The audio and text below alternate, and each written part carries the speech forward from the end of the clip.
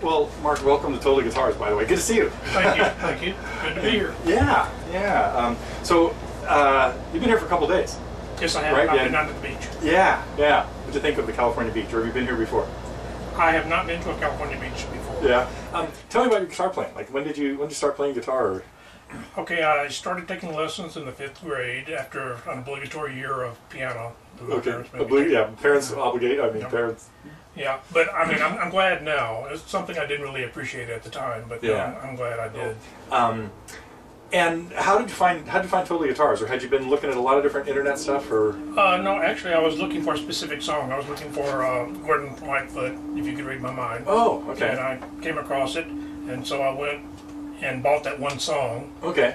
And I thought, well, I'll see what else they got on here. And I think the next one I saw was that 17, so I bought that one. Oh. Then I started looking at the prices versus how much it would cost to join. 2 songs, about a month's worth of, it's... And I'm going through, and there's a lot of, what I liked was there was a lot of the old stuff, on there. So I teach what I grew up with, that's the... Well, and see, that's pretty much what I grew up. You were born in, what, 56, right? Yeah. And so I was in 53, so... Yeah, so we heard all the same stuff. That late 60s stuff was just the roots of all kinds of stuff, and into the 70s, Right. Yeah. Right. So there were, there was song after song, and there was like, I'd like to be able to play that, I'd like to be able to play that, so... Yeah. And the problem is there's just so many that I tend to kind of jump from one to the other now. I see something shiny over there, and I go over there and pick it up and play with it for a while, and don't really get it down all the way, and then I go on to something else. So. And that's absolutely okay, because I have... it's not always necessary to take something and get it mastered before you go on to the next thing. It's good to get out of it something, maybe a lot of stuff. But frankly, a lot of songs, in order to master them, if you get it to 80%, that may be all that's practical to get to right now, depending on your level and depending on the song and some things like that. And now you might look at an easier song and you can knock it out in a couple of days, and it's maybe a level 2 or 3 song or something like that. And but I've had a lot of students over the years that we've looked at the same song maybe 3 or 4 different times, a couple of years apart, and every time they're getting something different out of it.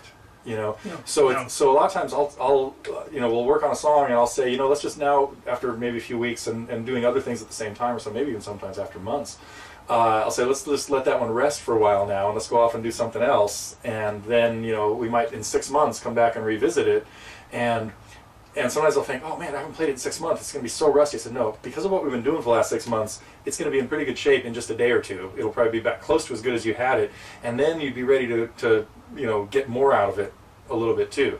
So I rarely push somebody to say, we're not doing anything else until you've mastered this. Now I might say you really have to get a better control of this.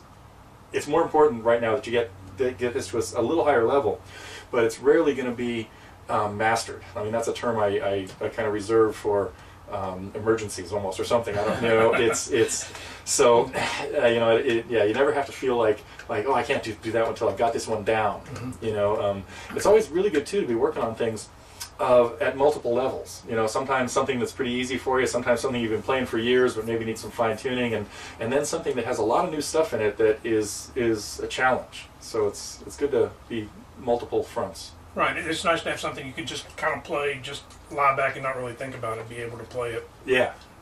Something you got down like that. And I've noticed a lot of times I could be having trouble with a song to the extent that I'm looking at the tab and going, this tab can't be right because it doesn't sound right. And then I'll come back to it a couple of months later and go, oh, I see now. Yeah. A big drawback to tab or anything is...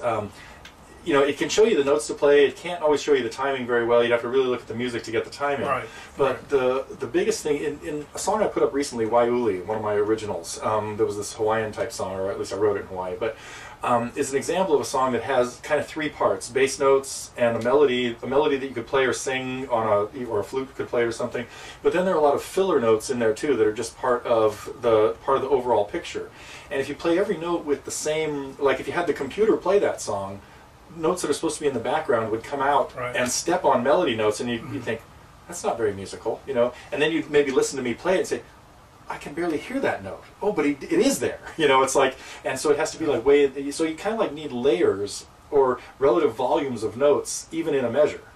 you know, and that's a hard thing to get. You certainly can't get that from the tablature, you know, because in the tablature every note looks it's either on or off. It's binary, you know. You play it or you don't, you know. So. And so it's hard to find sometimes what the melody ones are, yeah. which ones belong to the melody, which ones are the transition notes. Yeah, and in Waiuli I kind of pointed that out. Like in one verse, I have it play. You just play the bass and the melody.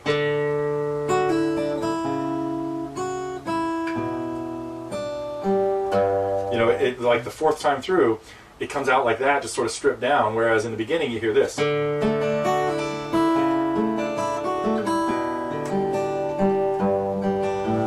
So there's all kinds of other stuff in there, and if you play all of those at the same volume, you wouldn't have heard the melody you just heard right there. So that, you know, you could hear that some stuff was in the background, and that's a. That could almost be a different song. Yeah, yeah, absolutely. I found the Request a Lesson feature on there in Requested Sunlight by the Youngbloods, because I've always wanted to play that. Well, it's got the minor seventh in there, and I kept hitting that thing, and it was dead.